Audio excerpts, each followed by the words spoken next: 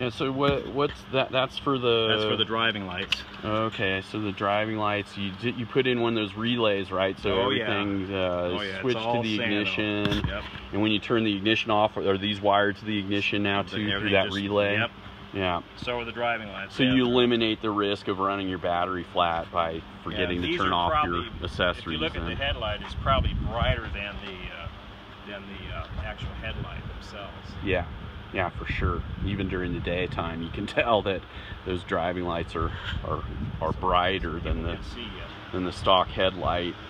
I think we're going to start selling those Cyclops headlights for this bike. They're awesome. Yeah. Yeah. Exhaust looks good. Oh yeah.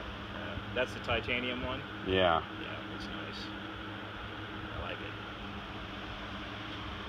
Sweet. So we got the bark busters, the adventure mirrors. What else did Jacob have you put on? Well, I added the light bar. The light bar. The Kia back there. Because this bike was bone stock when we took delivery on it. Bone stock. Yeah. Bone stock. Got engine guard. We got footrests. Got the full level 3 kit. Sweet. Jacob is going to be one happy rider here, I think. How big is this guy? Is he pretty tall? He's about my size, as I recall. You know, I think he's probably about 5'9", 5'10", if I'm. I could definitely tell the rear shock spring on this is stiffer than the other gals that came from there. Well, yeah. So like on our bike, we put the heavier shock spring on because in full riding gear, I'm weighing in at over 200 pounds, like probably closer to 220 or something with full riding gear on. Plus I'm typically carrying maybe 30 pounds of camping gear and tools and whatnot. So that heavier spring. You just wanted me on there then. What's that? You just wanted me without any gear. Awesome. Well, Scott, thanks a bunch. That looks fantastic. Nice work.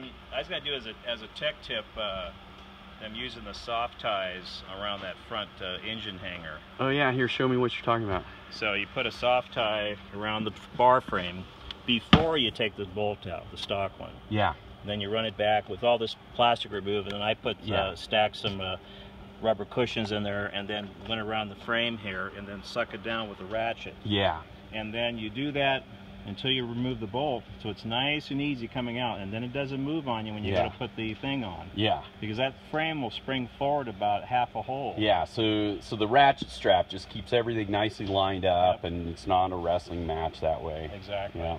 Yeah, so you're not having to, to do that.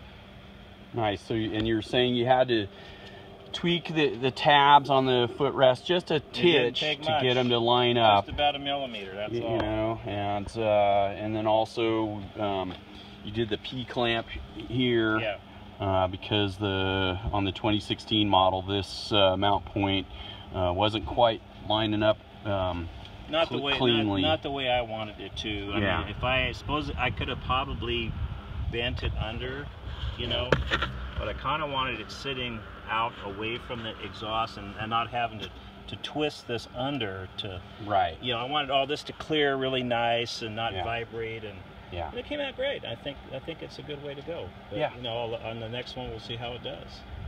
Yeah. On the 16s. Nice.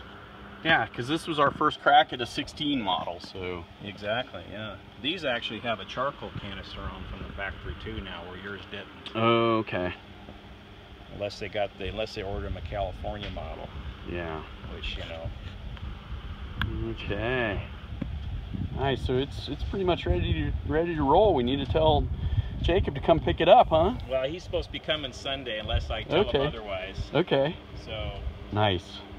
So Murphy's Law, if you don't hear from me, if not, wait.